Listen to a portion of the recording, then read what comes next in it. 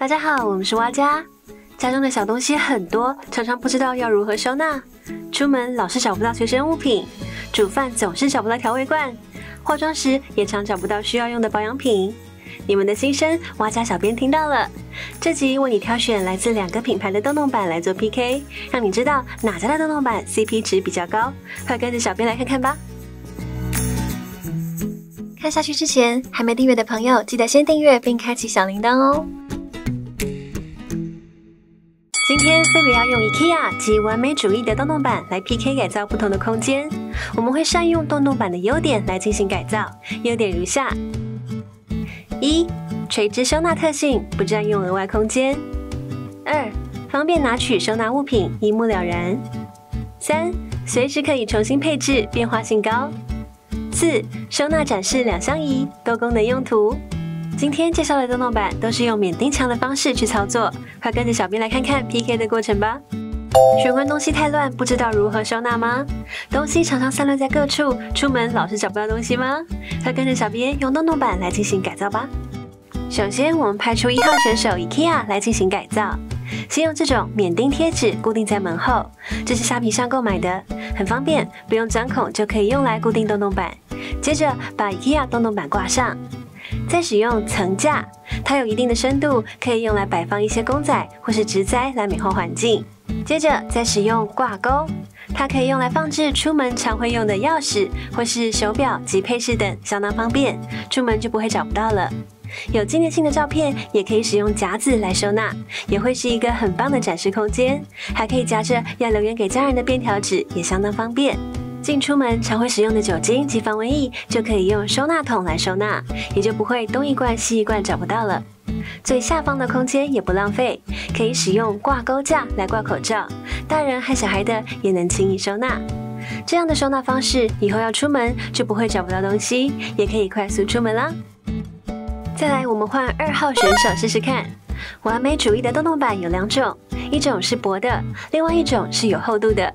玄关要示范的是有厚度的洞洞板来收纳，所以这时候要换上这种比较长的钉子的免钉胶才能够挂上。首先要用的配件是五角形收纳盒，它原本是个平铁片，需要自己 DIY 凹一下才会变成五角形收纳盒，直接凹起来还算容易。我们把它挂到洞洞板上，可以用来装饰小盆栽。再来是大一点的方形收纳盒，它比较深，所以可以用来摆放一些瓶罐，像是消毒液或是酒精等。如果家人间有些留言，也可以利用 Note 夹子，它可以用来夹一些便条纸，方便留言给碰不到面的家人。但最好在挂上洞洞板前就先安装，会比较方便，因为它后面有螺丝要锁。再来是有纪念性的照片，可以用这种强力磁铁来吸附，它的吸力很强，不用担心会滑落。实际测试声音，是不是有感觉到它的磁力很强啊？出门常常会找不到钥匙，也可以靠磁铁钩让它找到一个家。它的吸力强度也很够，即使是挂上手表也都不会掉下来。因为洞洞板的材质是铁的，所以一些有磁性的白板笔也都可以吸附在上面。接下来是磁性收纳袋，也可以用来装小瓶罐，它也是可以用锁的，但小编觉得它吸力也很足够，不用锁就很牢靠了。再来可以用置物架来摆放公仔和盆栽，也是相当便利，但没凹槽，要注意一不小心碰到会掉落哦。最后可以使用这种双角钩，它跟一般卖场货架的挂钩很像，所以可以收纳物品的量也很足够。我们把它用来收纳口罩及小孩的上课物品，也是相当方便顺手。让我们来看看2款洞洞板收纳的成果吧。您喜欢哪一款呢？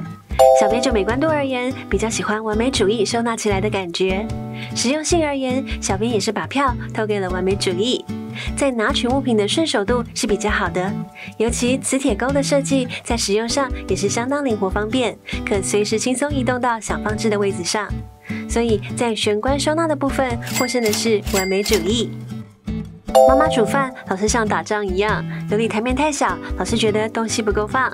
瓶罐很多，炒菜时老是找不到需要用的调味料或用具吗？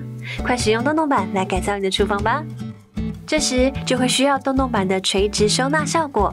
我们先派出1号选手 IKEA 出场，这次我们是使用桌上型的洞洞板。我们先使用杂志架，不浪费洞洞板后方的空间，用来收纳锅盖。使用它的长挂钩，可用来收纳汤瓢或是锅铲，相当的方便，收纳量也够。使用弹力绳，原本是用来夹明信片的，但我们这边把它用来做挂绳，可以让更多的挂钩做使用，使用上也更为弹性，可用来收纳剪刀和量尺等小物品。再来是使用长挂钩，可以放置平常煮菜会查询食谱的平板或是书籍，都相当方便。旁边也可以用夹子来夹便条纸，记录平常要买的食材，避免忘记购买。下方也可以用这种覆盖收纳盒来装平常料理时会用的调味料，这样就不会手忙脚乱找不到了，是不是也很美观方便啊？接下来用收纳桶来收纳筷子或汤匙，也都很便利。层架也可以用来摆放调味罐，使用起来也相当顺手。也可以把挂钩勾在背面，可用来收纳隔热手套。最后，我们来看看 IKEA 洞洞板收纳的成果吧。改造后的流理台在使用上也都相当顺手。接着，我们派出2号选手完美主义出场。完美主义也有出桌上型的洞洞板，我们使用置物架，它可以用来摆放平板，煮菜时用来参考食谱。再来是用磁铁钩来收纳，可用来挂剪刀和量尺。Note 夹子也可以用来夹今天要煮的菜单，或是记录要购买的食材。磁铁钩还可以用来挂隔热手套，方便拿取。磁性收纳袋则可以用来摆放筷子和汤匙，以及厨房会用到的小物，把平常散落在各处的物品收纳整齐。五角形收纳盒，因为它比较浅，所以可以用来收纳一些料理会用到的干燥食材。最后用方形收纳盒来收纳一些料理会用到的锅铲或是汤瓢，在煮饭时更容易取得。最后，我们来看看完美主义洞洞板收纳的成果吧。改造后的流理台在找寻烹饪用品更加方便了。2款洞洞板收纳的成果，您比较喜欢哪一款呢？小编就美观度而言，比较喜欢 IKEA 收纳起来的感觉，整体较为整齐美观。实用性而言，小编也是喜欢 IKEA， 可以将洞洞板后方的空间也充分利用，可以摆放锅盖的点子非常棒。所以在厨房收纳的部分，获胜的是 IKEA。老公没买梳妆台给老婆，所以老婆只能把化妆品和保养品摆在柜子上方，充当临时的梳妆台。常常一不小心就把东西摆得到处都是，杂乱不堪。这时就会需要洞洞板的垂直收纳效果。我们先派出1号选手 IKEA 出场。首先，我们先用挂钩架来收纳眼影，这样陈列起来一目了然，要使用哪一款就马上找得到，摆起来也相当美观。覆盖收纳盒，刚刚在厨房是用来装调味料的，用在梳妆台可以用来装些针线、棉花棒及发圈，因为是透明的，所以可以快速的找到所需物品。收纳桶，它可以用来收纳笔刷、口红之类的物品，还可以用来摆放发夹、睫毛夹或是梳子。也可以使用层架放在底部，收纳遥控器及大罐的化妆水，增加洞洞板的稳定性。最后用杂志架来收纳面膜也是相当方便，拿取时也相当顺手。整体收纳下来，充分利用垂直收纳的效果相当不错。接着我们派出2号选手完美主义出场，先使用磁铁钩来收纳睫毛夹和小剪刀，再来使用置物架来把面膜做收纳展示，要使用哪款马上一览无遗。再来使用5角收纳盒收纳发夹和梳子，然后用2个磁性收纳袋吸满洞洞板，上面可放置笔刷、口红、保养品或是棉花棒，也都可以收纳使用。针线、眼影和发圈也都没问题。最后使用方形收纳盒来收纳无家可归的遥控器，整体看起来是不是清爽又整齐啊？2款洞洞板收纳用在梳妆台上，您比较喜欢哪一款呢？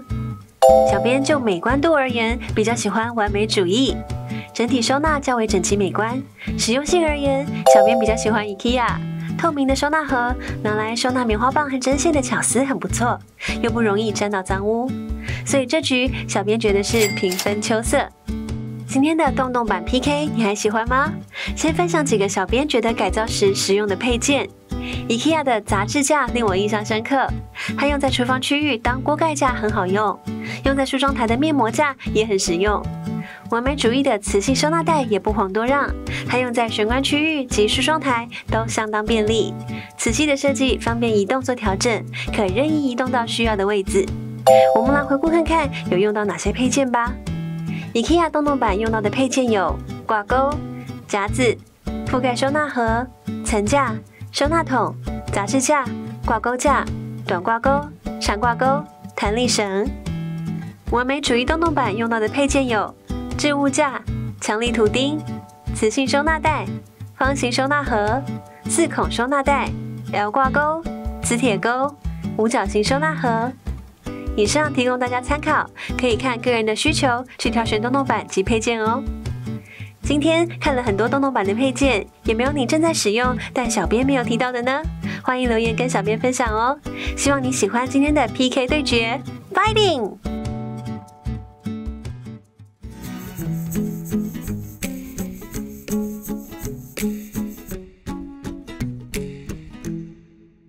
如果你喜欢今天的分享，欢迎点击下方超级感谢，用行动支持我们做更多实用的影片。任何疑难杂症，欢迎留言或私讯。追踪 IG 看秘籍，加入社团，还有各种达人帮你。最后记得按赞、订阅并开启小铃铛，锁定蛙家每周3更新，带给你一则让生活更美好的优质内容哦。